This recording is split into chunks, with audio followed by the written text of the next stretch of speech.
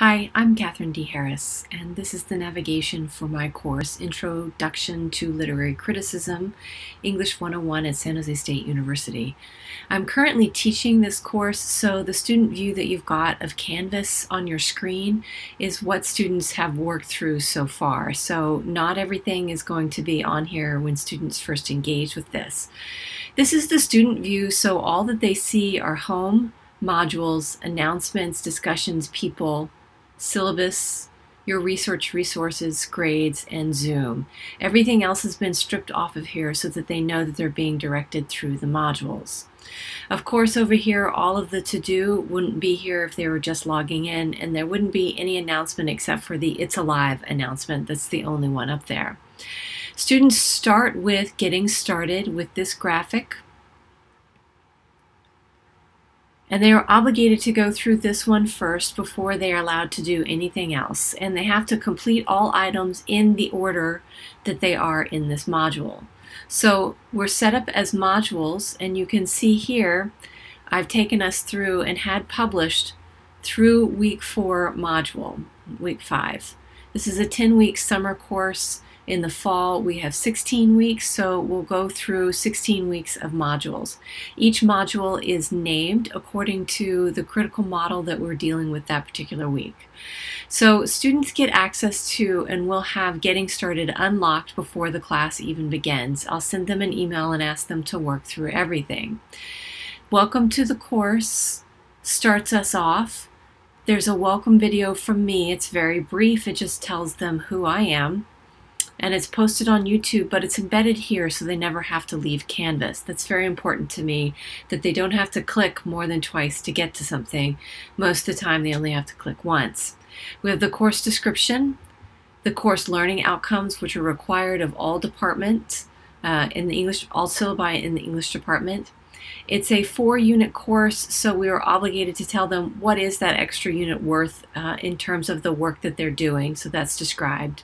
The course workload is very important. It's also required because even before we went online, students needed to know how much they were required to do so they could slot in how many classes they could take along with the other things that are required in their lives, because most of our students work.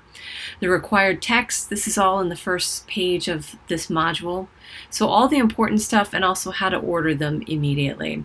And then at the bottom I have how to navigate this course, because majority of my students have never taken an online course and are working through some time management issues before they even begin the semester. So the next page is also information for students taking an online course, and I ask them to read through this in terms of their study habits and then start to formulate a plan about how will you manage your time. This is also where all those links are that we just discussed in terms of 7.2 and 8.1 navigation in terms of where are these important things to help your students when they do have technical issues. There's also the learning resource centers that are available. Time management skills, also the technology and tools that are required, because again, our students don't take online classes all that often at San Jose State University. We also have how to be for further reading, and I like Canvas modules because they do have this guided view through the modules themselves, and I can either restrict them to go one after the other, or I can leave it free open. What I'm discovering is that students just click through immediately without reading anything. So this means that I'll have to figure out a way, a syllabus quiz at the end of the Getting Started to ensure that they've not only read but thoroughly absorbed the things that are on here. All right, so that's the first module. So you can see everything here that is just required information. Now, the thing that I discuss with an instructional designer is that I don't have all of these things over here in the left hand. If they wanted to know these basic things, if we just went back over to the Getting Started module, I keep telling them go to Getting Started first to find something that you have information about. I do use universal design in terms of how I name things, and I try to make it very clear. Things like Instructor's Online Office is a discussion board area. It's right under Instructor Information. Live Session Information and Schedule has the Zoom link. And if we go back up here, We've had some issues with them clicking onto Zoom and going right into it. So what eCampus and IT has told us was to give them a direct link in some way. So if we went back over to the home, what we'll see at the base here are the important things: course syllabus, instructor information, getting started, and then the live Zoom link.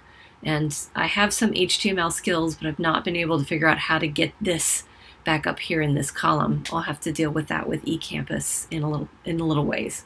So then if students are coming into something like, say, week 1, or let's do another one. That's one where we really get started with the content of the course. So week 2, new criticism. It's consistent. So every part of the module is consistent and exactly the same every week. So they all have an overview, they all have our readings and videos, they all have a quiz on video lectures. It's all the same structure throughout. And then sometimes if there's something I want them to read in between, like reading strategically for literary criticism, I'll add this in here as a step in the module. So each assignment, they can also see through the icons what they are. This is the icon for a quiz. This is the icon for a page, which means they don't have any activities. This is the icon for a discussion board, so they can click through all of those. And I like that Canvas has all of these dates and the points that are allotted to them so that they know what they're doing with them. I've also started instituting, per the student's request, I did use the whiteboard a lot when we were in person, because this is a discussion-based class that students really contribute to, so I keep track of notes on the whiteboard. And we had giant whiteboards all around this particular classroom we were always in for the last 15 years. So I've tried to start using whiteboard on Zoom and putting notes in there, and I've been saving those and then inserting them as an actual module step underneath our Thursday live session. And then we also have every Thursday after our live session, a live session feedback, and it consists of the same exact 4 questions. Consistency is key so that we get to an ebb and flow. Same thing with the activities after our live session. They have an application of a theory that's due, and then after that, they look at each other's work and assess it, and then they're graded on that assessment as well. So every week we do that exact same thing. We're up to week 5 next week. This has not been published yet. It's still locked. So you can see everything is exactly the same. So again, this is only a 10-week session in the summer. This will be much longer in the semester because it's 16 weeks. And the one thing I do like, once you collapse all of the modules, if you just want an overview here, then students can scroll down to see what they have completed. They've completed one item, completed all items. And as we've gone through, I haven't made it that they've got to click through every item in order, because some students start doing some things out of order, which is fine. However, I do things like this. When we have our readings, I ask them, these are the readings that we've got. I give them all the readings and I linked to them. And then we have, in the order of importance, the videos that I would like them to watch. Okay. And then the next thing, right after the readings, you can click on Next. And it's the video, it's the quiz itself. So of course I can't get into it because I'm in student view itself. All right. One of the other things that I do, if I go to the start of this module, and by the way, the videos that I post, lectures, the lectures that I do, I post to YouTube so that I can embed them here, and it's on an unlisted playlist that all of the videos are there. So they can watch ahead if they like, but I tell them that that's really difficult to do. So this is what they get every week. It's an overview. It starts off with what are we doing, with links to everything that you're doing, and it gives them an activity: watch, read, complete, right? So everything is there. And then also this is the goals, and I did change some of these based on the Bloom's taxonomy and the language to use. And I do this with every module, so they see exactly what they're able to do. These goals don't change, though, except for the critical model title. They're the same. I want to reiterate the same thing. We're doing the same thing every week. All we're doing is switching out how they're actually analyzing literature through what critical lens. So there's a lot of sameness and uniformity to here. I also do use all of the header titles because we're keenly aware that a lot of our students will sometimes have their computers read a screen to them. I use alt tags for any images that I use in here. For instance, when we have at the home page, all of these images have an alt tag to them so that they can be read through a screen reader. And I do ask students to, when they post to the discussion boards, to not attach a document, but instead post directly in there as text. Number one, when it's an assignment, it can go through Turnitin so I can detect plagiarism. Number two, so nobody has to download anything in order to read each other's work. I want everything to be on the screen in front of them. I do have some students who work through their mobile devices, not that many. All of them have a laptop access at home, even though we're not on campus right now. So I do a survey at the beginning of every semester to see what students have access to. And if they only have access to a mobile phone, then I send them directly to the library where they can check out a laptop for the entire semester or just for a couple of days. I also reiterate to them where the computer labs are on campus and ask them to work through there instead of their mobile phones. Some of it has to do with the time of day that they're doing their work. If they're doing it in between shifts of working, then that's all they've got for right then I encourage them to check out a tablet or a laptop. If they are working long hours, we talk about their time management, and I get into that in getting started. One thing that I will change, the getting started icon is very small in terms of the text itself, and that was because of the way that I had to structure it so that those were all the way across. This is not set up in tables.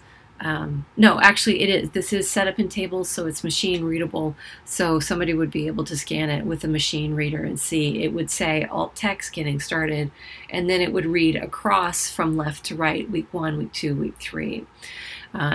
We make those accommodations based on the best practices coming from our accessibility office. Not everybody has HTML. I just happen to do it, so that means that it takes me longer to do things and to do them well to make sure all of our students are seeing everything. You'll notice on the other side over here, students have to do, and they should be getting used to the icons of this is an announcement and what everything else means over here. I have asked them, when we've gone through on that same day, when they click on account, to set up notifications so that they get a push notification from the mobile app or an email when something is posted. So we do spend a little bit of time on the first day. How do you get Canvas to work for you? We do also I allow them to take a look at the course calendar, and I include that, and then I also showed them how to use the RSS feed to plug into their own, maybe Google Calendar, and then they can create their own alerts for getting assignment notifications of this is due in 2 days, so get on it. So here you can also see what's due and when it is due. Not many students use this from the ones that I've spoken to, but again, a majority of my students that I'm going to be teaching are not used to online. So I send them to these kinds of things so that they can be prepared at the beginning of the semester. Because let's face it, in the fall, they're going to be trying to take 5 classes of online classes, and when they've never taken online classes. And we have a variety of ways that we do things. All right, let's go back over here. I think that concludes everything in the way that the class is put together in terms of navigation. Again, I just started using the modules this summer with this class and started putting it all together, and I've learned a great deal from everybody else. So thank you.